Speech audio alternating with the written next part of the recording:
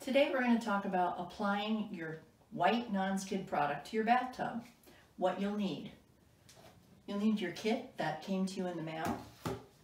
Need some abrasive cleaners such as Comet or Ajax. Green scrubby pad. Find this on the back of a Scotch-Brite pad. Sponge. Blue painter's tape. A towel. And I like to use this for my knees. So, first step is to clean the tub. It's very simple, straightforward, but cleaning the tub properly will ensure that you have good adhesion and that your product won't peel once you've applied it. So, let's come down, get some water in the bathtub, sprinkle it out, apply your Comet to the area that you're going to be applying the non-skid to, and then for a few minutes really scrub, getting all the dirts, oils, grime out of the crevices of the tub, because that will also help you get better adhesion on the product. I would say about 2 minutes time for cleaning so that you get the best adhesion and really go both directions so that you're sure to get all the micro etches in the tub. Once you've cleaned your tub, take any old plastic cup and start rinsing the tub from the back to the front. This will guide everything right down the drain, making it easier to wipe dry. The reason I'm not letting the water run is because the more water I get in and around the tub on the sidewalls, the more I have to wipe down. Water will ruin the product. It will cause it not to adhere properly. So it's key not to let water droplets remain in the tub. So you have some towels here. You're going to start at the top. Anywhere you see water, and make sure you get all the water droplets.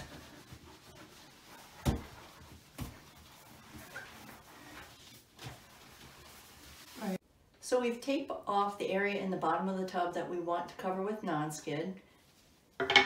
And we're going to use our chemical adhesor to pour it into that area, spread it out, and let it evaporate. That will prepare the surface of the tub to adhere with the non-skid. So, let's open up the vial, and it will run down the tub, so I recommend spreading it in a thin line down the center. You don't have to do it all at once, but then smooth it out with your hand, covering every square inch of this area, using more as you need it. Use it all up. And then you're going to take 2 minutes and let that dry. What will happen is it will evaporate, and if there's any film left, go ahead and just take a paper towel and wipe it dry. Our adhesor has dried, so we're ready to apply. So we take our product, and you might notice a little bit of separation that happens as it sits. So go ahead and give it a good shake for about 20-30 seconds until it's mixed. And then you have the option of pouring it straight out of the bottle into the tub, or you can use the clamshell that came with your package, pour it directly into there, and use your roller. I prefer to just pour it right into the tub. So I like to do this by pouring up and down the length of the tub in nice smooth lines, covering all the area. This will help you spread it out. If you pour it all into the middle, you're just going to have a mess on your hands.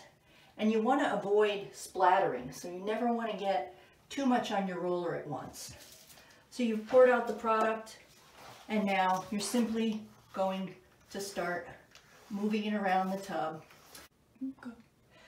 The roller will absorb some of your non-skid, so be careful of that. And also you have to roll lightly, because if you press hard, you're going to leave roller marks and you're going to cause splatter to the sidewalls of the tub, and you don't want to do that. So simply just get it all rolled out so that it's covering the entire bottom. Don't worry about how uniform it looks yet. I got a lot back there. Move it up and down.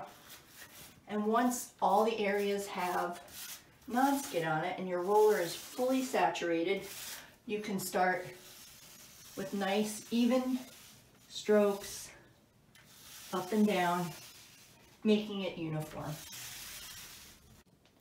Now you've completely rolled the product in the entire area that you wanted to cover in the bottom of the tub. Your job is pretty much done. The only thing left is to let this sit for about half an hour and then remove the tape. Don't wait the whole 5 hours and leave the tape on there. Do it in about a half an hour.